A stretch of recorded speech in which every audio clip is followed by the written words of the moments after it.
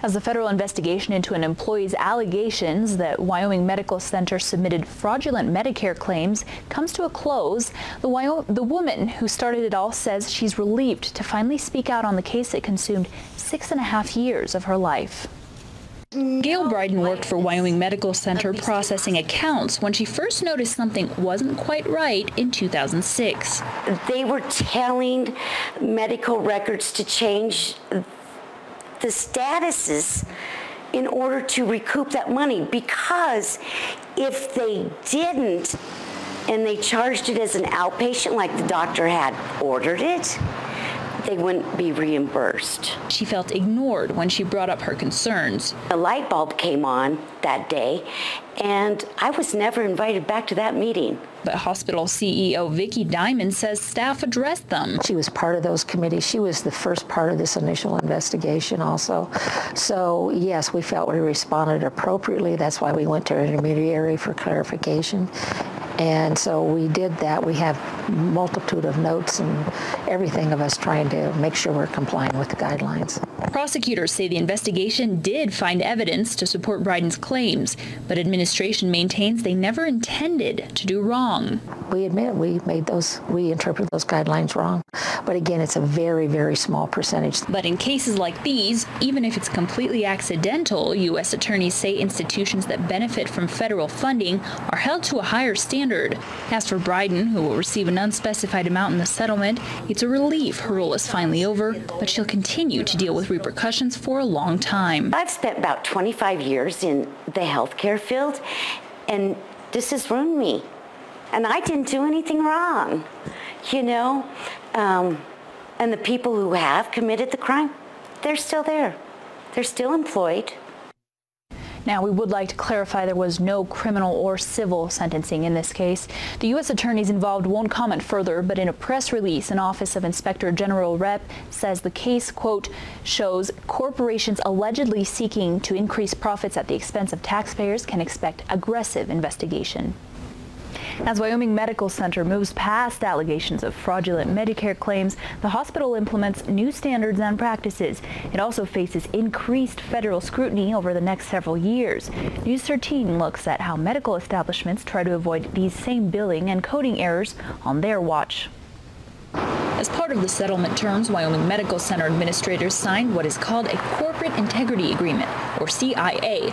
The feds allow the hospital to keep federal funding in exchange for increased scrutiny over the next 5 years. We take this very, very seriously. So we now have a compliance officer, compliance committee. Our board's overseeing all of our compliance. We report quarterly to the board. We are very readily, we will not bill or we will report any errors that we think we've made to our intermediaries. So we're more aggressive in doing that at this point in time. Some terms of a CIA include developing clear standards and practices, hiring independent review, as well as detailed annual reports to the Office of the Inspector General. But how do other medical institutions make sure the same errors don't happen on their watch? Mountain View Regional Hospital and Cheyenne Regional Hospital declined to comment, but News 13 spoke with one Casper facility.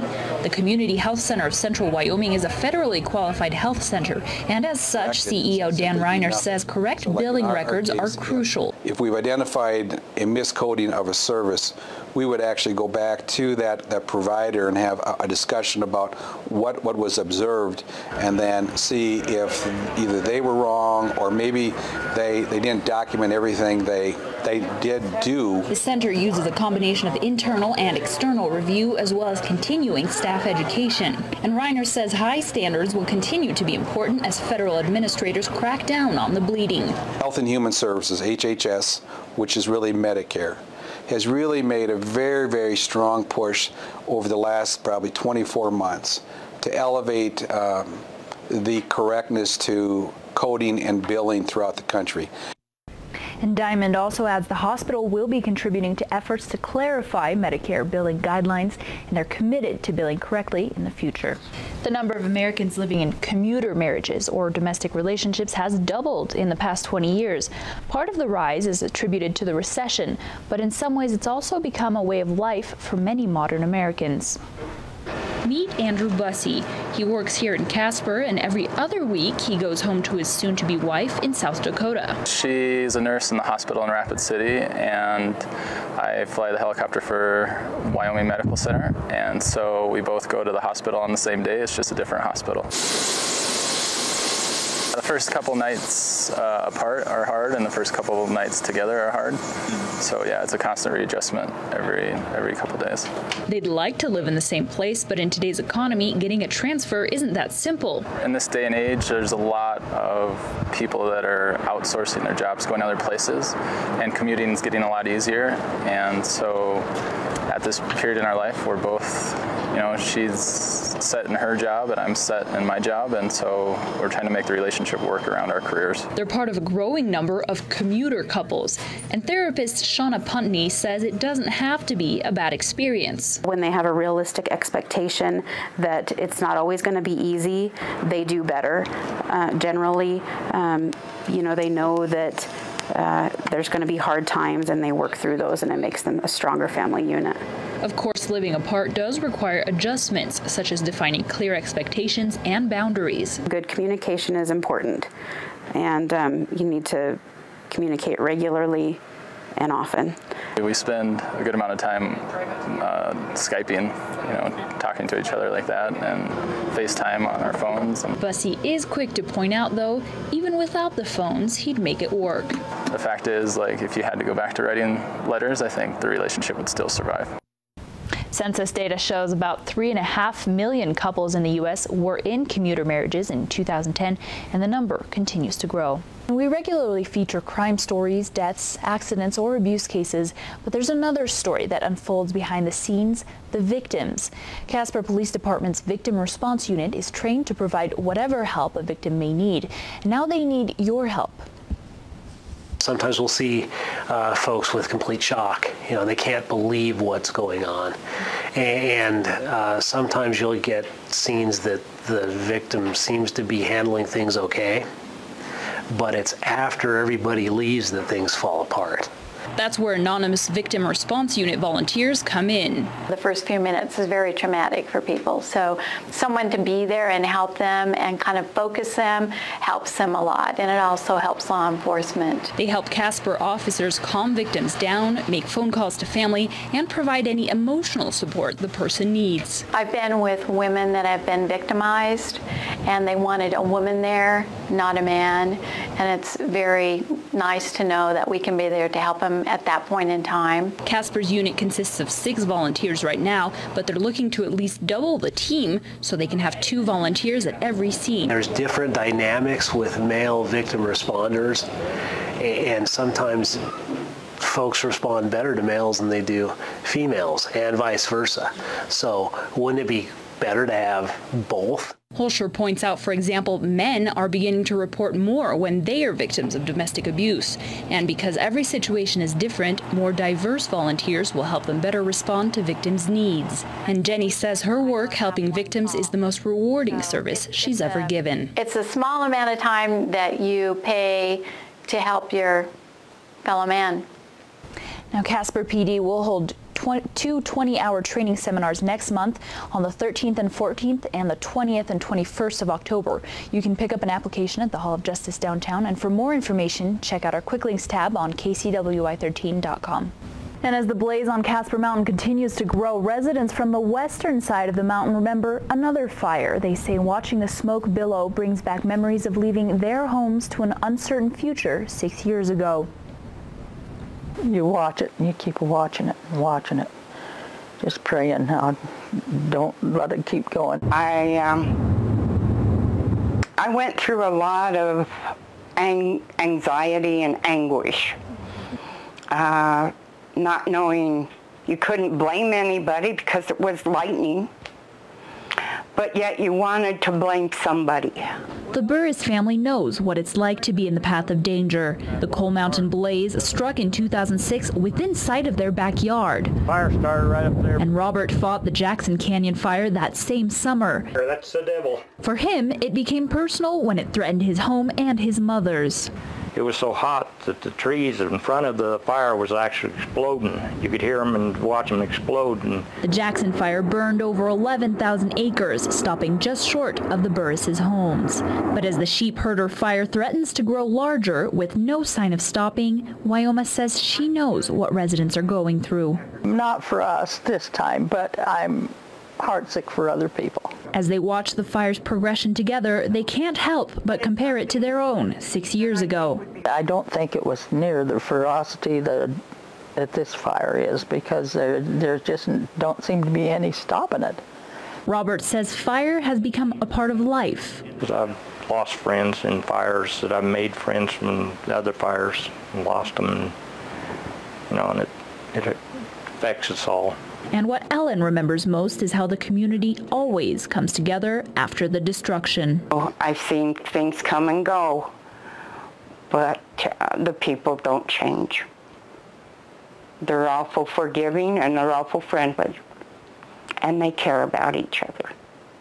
While the 2006 fire burned nearly 12,000 acres, it didn't destroy any permanent residences. But fire officials tell us the sheep herders fire has already hit several structures and it continues to spread. A series of suspicious fires in a Paradise Valley neighborhood had some residents wondering just how safe they were in their own homes. But after last night's most recent incident, fire officials discovered the culprit was a child with a fascination for flames. It's a peaceful suburban neighborhood, but over the summer, half a dozen random yard fires broke out, all in the same area.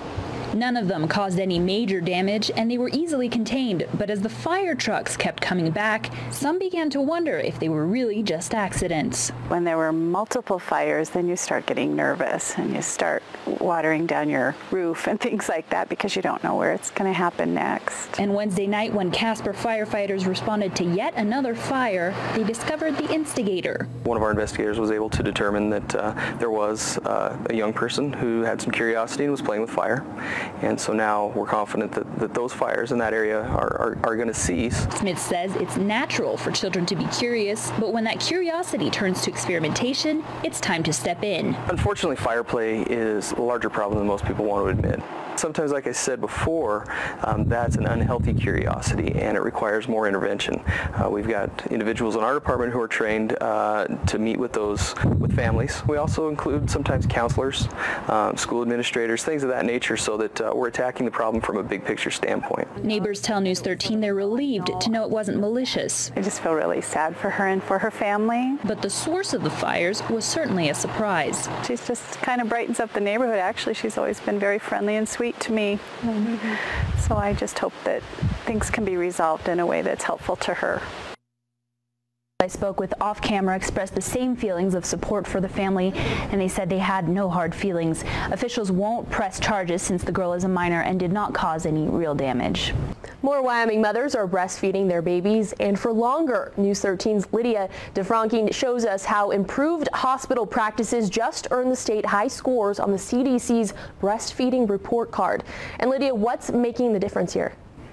Corey, health administrators say better support right after birth and then following up later on have made a big difference in helping mothers nurse their children. I thought it would come really naturally, but breastfeeding actually was really difficult in the beginning. Meyer's experience is one many new mothers share, but getting support from other parents and dedicated organizations can make a big difference. Here at Wyoming Medical Center, the Women's Services staff has made breastfeeding a priority with the help of lactation consultants and follow-up visits. It's not just the hospital, it is a community-wide progress that we've made with it. Changes in attitudes also help. Now there's not quite the stigma of, well, I'm going back to work so I can no longer breastfeeding, or should we dare mention breastfeeding in public?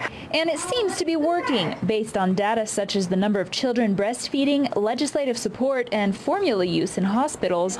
Wyoming's score on the CDC breastfeeding report card has jumped more than 6 points since 2009.